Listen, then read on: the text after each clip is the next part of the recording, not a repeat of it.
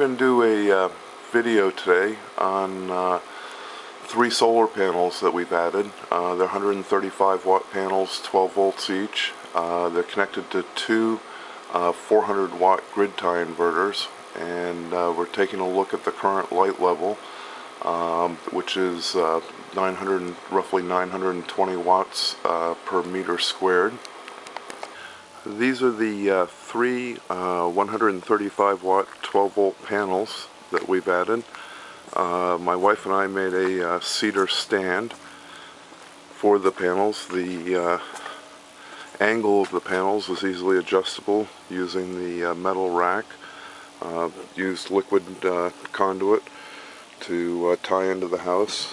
There's also a ground wire because it's by the pool to ground the metal structure.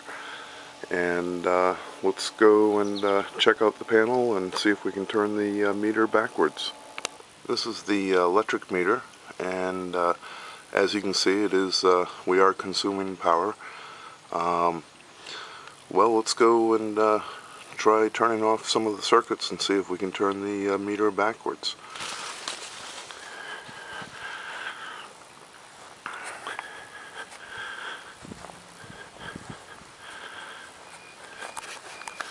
We've got some beeping sounds in the house because I've turned off some of the circuits. The pool pump is on right now, and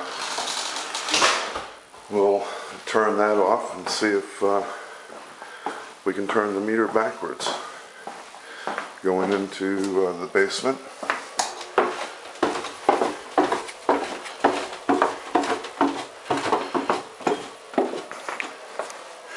This is the panel for the 3 solar cells.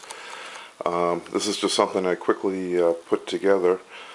Later this fall we're going to be building a much bigger panel and incorporating these batteries into it, along with an inverter, 2 inverters to generate AC power.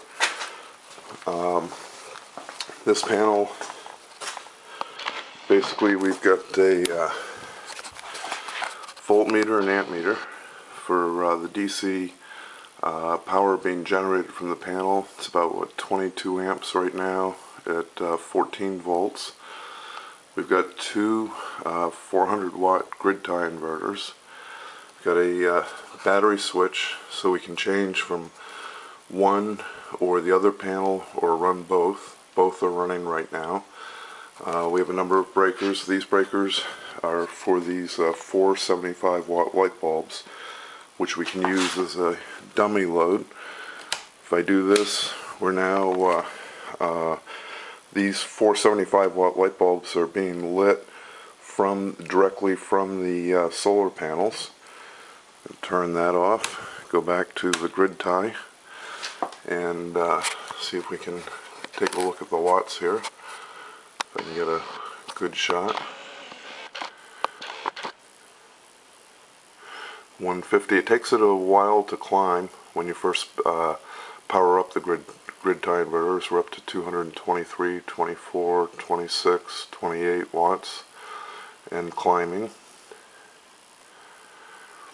So let's turn off the pool pump and see if we can turn that meter backwards.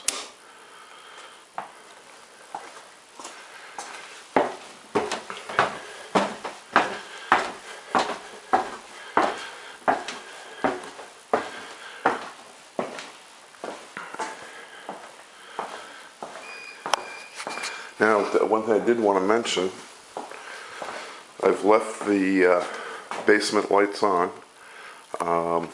Actually, there are a number of basement lights, which I'll just quickly show you before we go look at the meter. Light there, light there, another light out there, another light there, another one there, and another one over by where the panel is.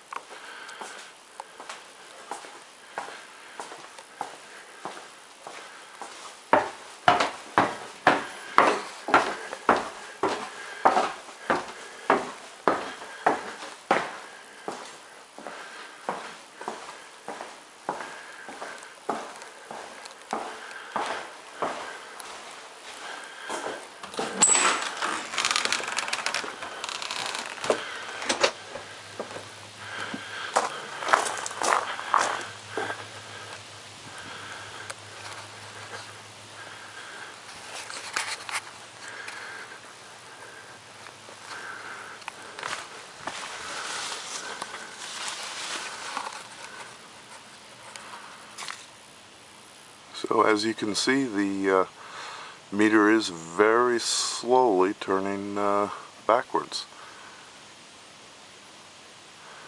That's with all of those basement lights on. Let's go turn the basement lights off, see if we can turn that backwards a little faster.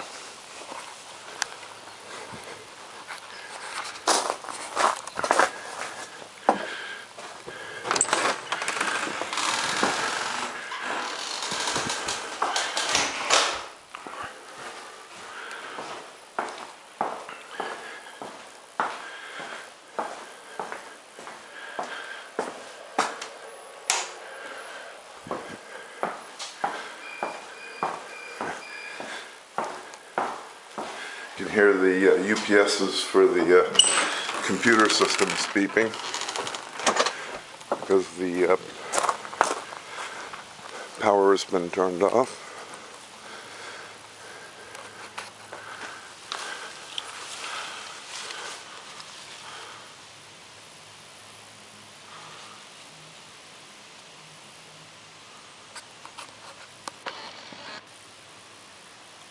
And as you can see, the meter is actually turning backwards. Wish we could do that all the time. Thank you for watching the video.